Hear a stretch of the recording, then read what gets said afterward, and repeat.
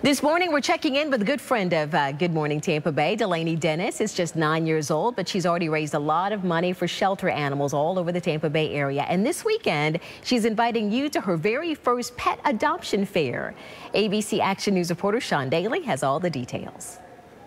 Every day I wake up happy. Of course she does. She's Delanie Dennis. At just 9 years old, this Tampa superstar has raised a lot of money for animal shelters and rescues and sanctuaries. Just how much? Tell him, Delanie. Over $30,000. $30,000? That's crazy. How does that make you feel? Happy? Why do you love animals so much? Well, they're soft, they're cuddly, and they're pretty fun to play with, too. Except when they bite you. Yep. Who bites you? My mini horse daffodil. Parents Julie and Andy own Tampa's Cafe Delanie, where sales of lemonade and select delicious menu items, plus a Delanie tip jar, go to this young lady's mission. When she started, we were like, oh, this is a cool idea. We'll see where it goes. Now, it's an average of $1,000 to $1,500 a month that she brings in. That's a lot of money. Yeah. But wait, Delanie's just getting started. This Sunday, November 7th, she'll host Delanie's Lemonade Stand Adoption Fair at the Dallas Bowl. Everyone is invited to this free event. Dozens of shelters and rescues and adorable